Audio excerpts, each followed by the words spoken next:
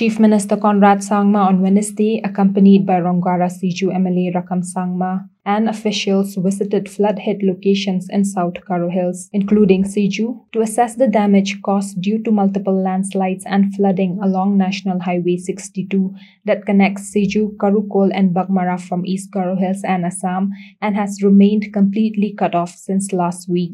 A lot of devastation everywhere.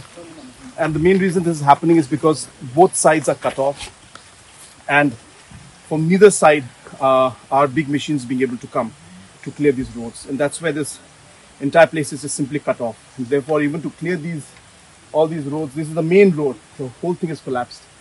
And in order for the machines to reach here, we have to get the connectivity from at least one side. So we're hopeful the next 24 to 48 hours we should be able to get that connectivity, and hopefully then we'll be able to start clearing these roads. Traveling via a boat for about 2 hours to Siju and 3-hour trek to Rongdong, Chief Minister Conrad Sangma expressed his shock to witness the unimaginable damages caused due to extremely heavy rainfall in the past week. The Chief Minister informed that the extent of the damage caused is devastating and restoration work is taking time considering the massive damages to the roads. The Chief Minister assured that the government has been making every effort to ensure that all possible help is extended, and said that restoring electricity in South Karo Hills has been taken up on priority and restoration works are on in full swing. The extent of damage is great, really high. Many roads have been washed out, many areas, the landslides are huge, and I think this is one of the most devastating kind of flood situations that we may have faced in recent past, and it will take some time to restore. The district has been out of power for almost 5 days now. We are hopeful that in a few days, maybe a day or so, we should be able to restore the power back here. And we're hopeful that even the road connectivity, at least the clearance of the roads should be done at the earliest.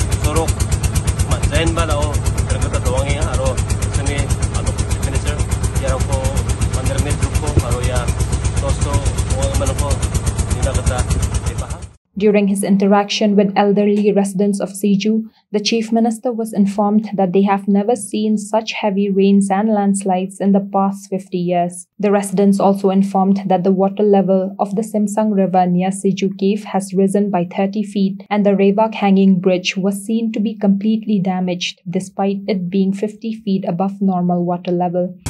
We are on the Simsang, and this is the bridge over Simsang going to Revak area, and this has been done by the border area, and a very important lifeline for the people out here. You can see that the water level goes up to the level of the bridge, and it crossed over. That's how high the water went. And this has been badly damaged, and we will do whatever it takes and necessary to ensure that this bridge is repaired at the earliest, as this is a major lifeline for the people out here.